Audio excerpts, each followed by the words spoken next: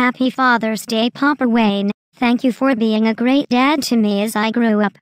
I learned many things from you, like patience and kindness. I had fun with you camping, rebuilding a model car, burning down a house, draining a pool with a fire truck, and countless more things.